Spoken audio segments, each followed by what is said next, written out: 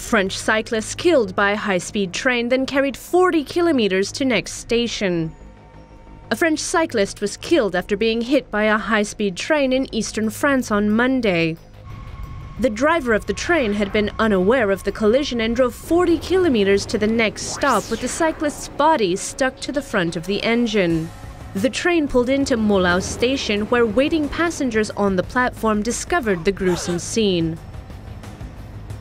Police believe the cyclist, a 48-year-old man from Franche-Comté, was struck between the double barrier crossing in Petit Croix, where authorities later discovered remnants of a bicycle and a shoe.